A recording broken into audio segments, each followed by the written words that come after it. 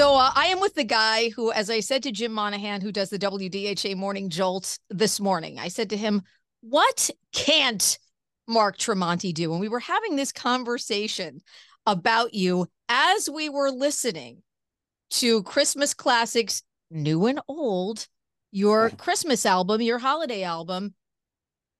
I'm a big mouth, and sometimes I get a little speechless around you because I feel like there are just talents that are opening up like windows of a computer. Oh, well, thank you so much. That Christmas record was about the most fun I've ever had in the studio, and I'm just lucky enough to be able to do that and have my fans not tell me to to get back to the rock and roll thing. Let me ask you, because first of all, who gets the idea? Is it you? Is it a manager? Is it the wife? Is it your band? The artist that you've been working with?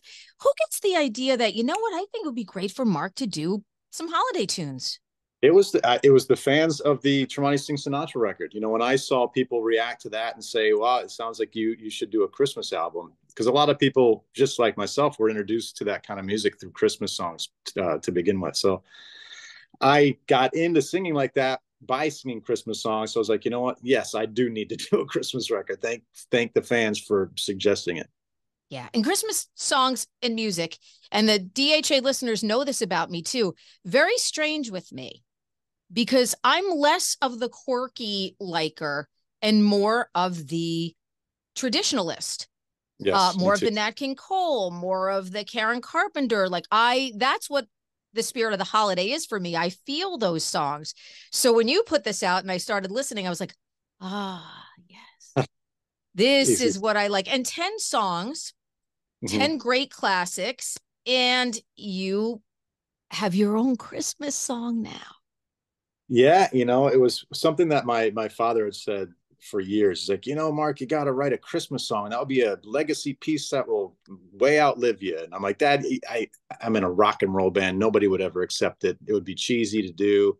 And then when I did the Sinatra record, I was like, that's the perfect opportunity to open that door to do the record because I'll do it in a traditional way and try to record something that sounds like it was. I tried to write a song that sounds like it was written back in the 40s or 50s, and that was my main goal. Yeah, Christmas morning. And it does. That's the hard part about it because a great Christmas song, how do you do that? How do you get inspired to do that? Do you do it from being around the band? Because you've got to have a little bit of everything. It has to be a little whimsical. It has to be a little magical. There has to be some meaning to it, but it can't be a downer. And you just captured this. You nailed it. And not only did you nail the song, but the video, the companion piece, because it's not just a video, it's like a companion Yeah. piece, is perfection. So talk to me about putting those two together. Yeah. So I wanted to, like I said, write a song that sounded like it was written, sounded like one of the songs we'd hear when we were kids. And my favorite movies in the holidays were The Year Without a Santa Claus was number one for me.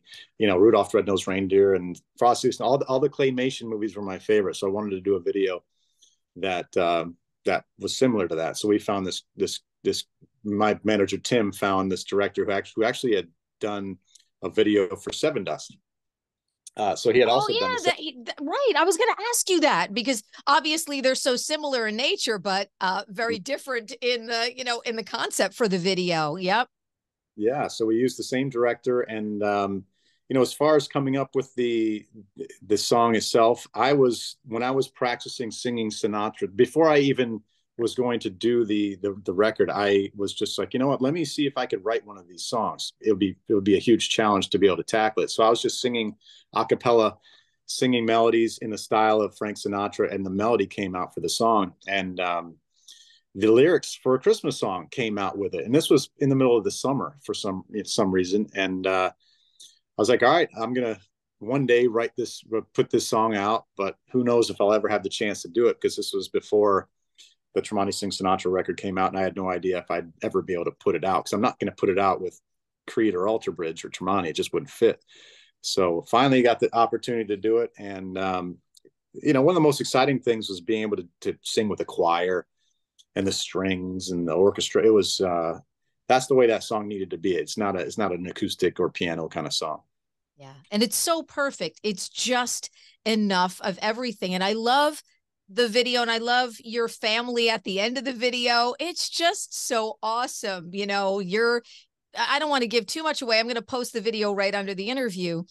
But you know, and you've got the list. I saw Timmy T's name on Timothy. the list. I'm watching the video and I'm like, wait, does that say Tim Ternie? That's your manager. And I'm like, Oh, yeah. Tim made the claymation video on the list. I picked that out right there. I think it was it the naughty list or the nice list. I can't remember, but yeah, he made the list, and no, that director killed it. You know, and the funny thing is the final video, got to me the day before it was supposed to be released. So if I didn't like anything, there was no turning back.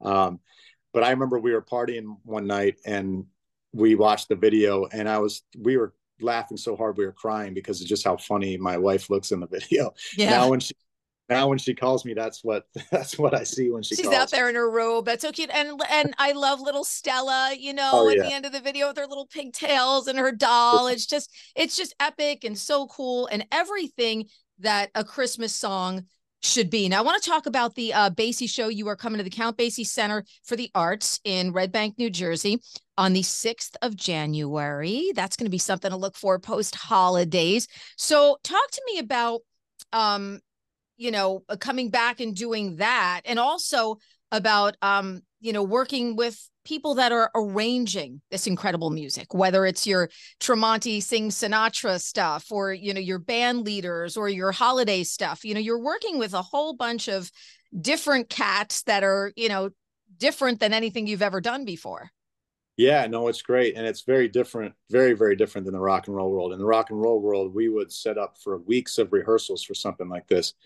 I have a show in 2 weeks. It'll be the biggest show we've done at the Walt Disney Theater here in Orlando at the Performing Arts Center. And I get in there with 50 plus musicians, and we go through the songs one time before we perform it.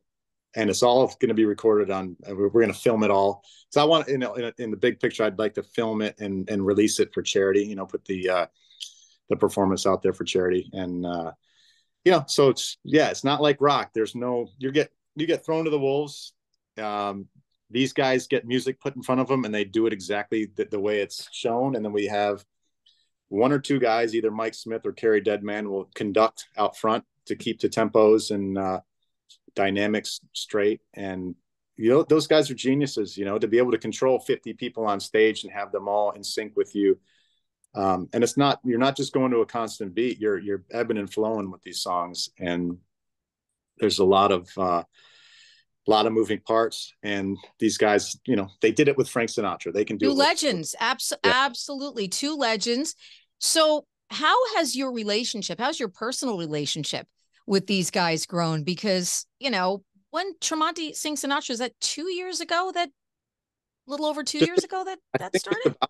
Maybe about 2 years, but no, our relationship is great. You know, these guys are awesome to work with. And like I said, they've all, you know, said they're so appreciative that they're able to get back together with some of these guys they haven't played with in so long. And you know, a lot of the guys are still guys working around the clock. Like Kerry Deadman is, you know, it's hard to get Kerry on the phone. He's so busy all the time. I'll call him up and say, you know, I just called him the other day. I'm like, let's get Carol of the Bells going so you guys can play that without me. Because when we do the show, it's going to be Sinatra, and then there's going to be Carol of the Bells leading into Christmas. So I want them to do that instrumental well, not instrumental. It'll be instrumental with the choir without me. But I need to work out the arrangement with him. But he's so busy, it's hard to get these things done last minute. But when we do play New Jersey, that's just going to be, I would think, just straight Sinatra. I don't think we should do Christmas after Christmas. It might get weird. I would love to keep doing the Christmas thing, but that's the toughest thing about a Christmas album. You can't promote it before Thanksgiving, and you can't promote it after. Right. It creeps By the people way, out. and by the way, for the Basie show, guess who's going to have tickets to give away for that? You know, when this runs, me. So I want everybody to listen, and we'll hook you up with some tickets. So okay, so then you shift out of Tremonti Sings Sinatra, and it's just crazy because now you've got the Creed cruise and then the Creed tour. I was thinking though, when the Creed cruise came out, you know, when you're on a boat there ain't no getting off. Yeah. So that's very adventurous to do, getting back with the band and everything. You're doing the cruise. So did you always know that, look, we're going to get together and we're going to do something for the fans after the cruise? Or did you kind of want to see how the fans' reaction to the cruise was before you committed to a tour? No, we knew we were going to do a tour. We just didn't know how big of a tour it was going to be. Yeah. Kind of wanted to use that to gauge the amount of how receptive people were going to be. And when we put that cruise on sale, the 6-man group who put the cruise together, I think they said they've been in business for 21 years, and this was the quickest selling cruise that they had insane. That was nuts that day. Crazy. And it's funny, in my household, my wife and kids watch. I'll get there and watch with them too. The Hallmark Channel movies, the Christmas movies. They said that the only other cruise that had sold as fast at a certain point was the Hallmark cruise. I didn't even know they did a cruise. That's wild. Oh, that's insane. They probably reenact the movies, but oh my gosh. Yeah, popular cruise, I guess. Yeah. Well, you can't get on the cruise, but of course, and I think there's still some tickets available, but there's not many. Most of the dates, a good portion for the Creed Summer of '99 tour are sold out. We have a PNC date on Wednesday, August 7th with Three Doors and Finger 11, but these tickets are going very quickly. So I always say, check back. Don't get pissed off if you said they were available, because these things change like that, but there's not that many. And you had to be jazzed about how well when the tour went on sale too, it was like bam, bam, bam, like just selling so well. It's crazy. Yeah. I think sometimes when you put, things on sale in October for the following August, but people are buying them like nuts. Yeah. And we appreciate it because ever since we, Creed broke up for the first time, we took that break. You realize how well we had it, as far as the radio play and the ticket sales and all that stuff. Then when we started Alter Bridge, and we realized how much of work it took to get back up to that level, at least over in Europe. When especially with Tremonti, I wish I could sell 1/10 of the tickets Creed sells with Tremonti Band, and that's why we appreciate how well Creed has done, because it gives us that, we get to relive those years that we first got excited about being professional musicians, and like I said, the pre-sale went on and it did really well, but when the general on sale went on, we were blown away. So, we hope for the best. It's going to be an exciting summer, and then I'm sure there's going to be something Tremonti wise after that. I'm going to, yeah. I mean, after I finish these Sinatra shows in January, I hit the studio with Tremonti in February. I don't think a lot of people know on the outside looking in, you can't just record a record, then put it out the next week. We go in the studio in February and the record won't come out until probably a year later or 10 months later. So we'll do all the Creed tours. And then following that, we'll do some Tremonti touring right up until Alter Bridge hits the studio. So we just got to make sure, the most important thing for me, Brian and Scott Phillips, is to make sure that Alter Bridge is on track and we come out with a record every 3 years. Because it's Creed has now been reintroduced into the circle here. We need to make sure that nothing suffers, and we just got to work a little quicker. And you come to Jersey, Alter Bridge shows sell out like that. They are always a sellout in this great state of New Jersey. We love, love, love you. Last year at this time, I think we were getting ready for the Wellmont show, which was on February 1st. And that was sold out months in advance. And, people love you. The cookie people have to get you the cookies. It's a whole Jersey everything here, Brownies, cookies. Yeah. Well, I hope that spills over to the Sinatra shows, because that's I really want to build that up. That's, like I said, that's a lot of fun, and all the shows are for charity. So everybody who buys a ticket to that show, just know it's going to a good cause. It's going to the National Down Syndrome Society, and the absolute best, the impact that you've made and the awareness that you brought is just so incredible. And I think little Stella is such a light for everybody. I mean, I follow her on Instagram. I want to see what she's doing and where she's going and what's happening with her. And she's amazing. She's always, look at her. My unbelievable. My entire studio is full of Stella pictures. But yeah, she's made a lot of change. And, we just opened up the Smile with Stella Tremonti Down Syndrome Clinic in Orlando. I saw that.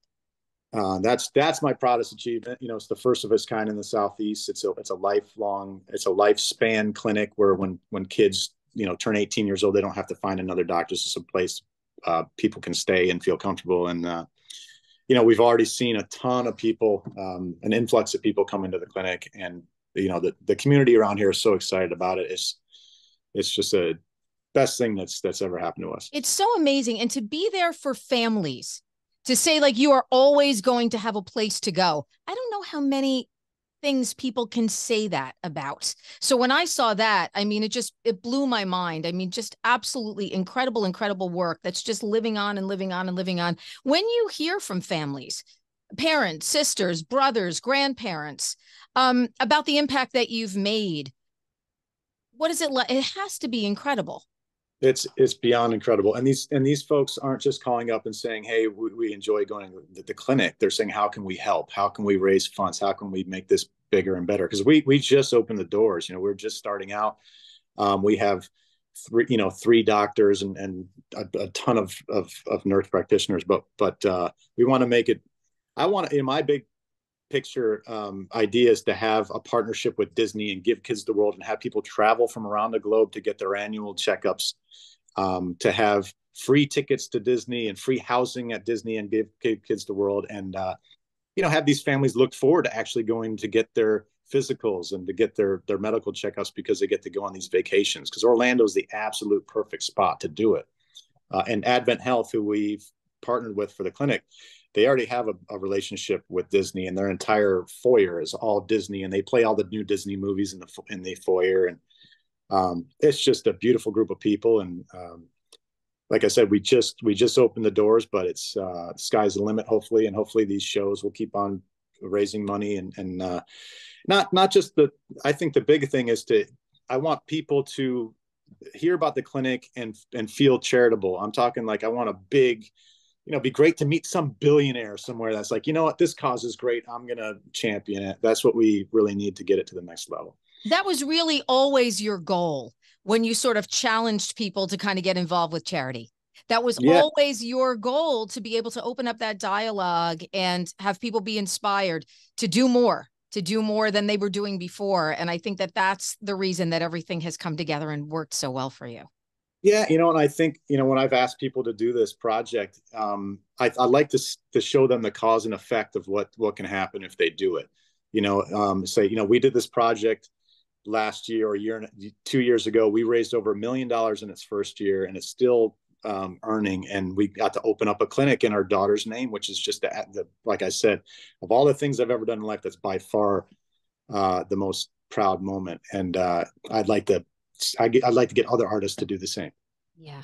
Mark, I love you. I'm always happy to see you. Whenever I know I have to talk to you, I'm always like, oh, this is great. It's going to be a great afternoon. And I'm happy I got to see you before the holidays, so I can wish you a Merry Christmas. And I'll see you on the 6th of January at the Basie, Tremonti Sings Sinatra. I'm so excited. Me and Jim Monahan certainly will be in the audience for that one.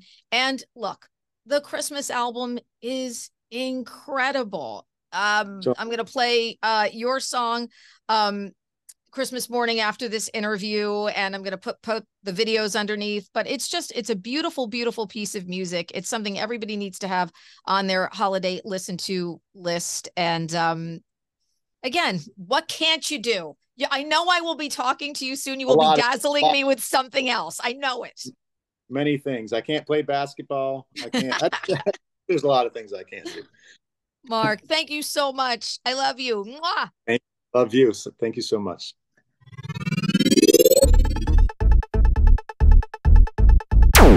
DHA's Reconnect with Rockers is powered by Dover Dodge Chrysler Jeep Ram on Route 46 in Rockaway.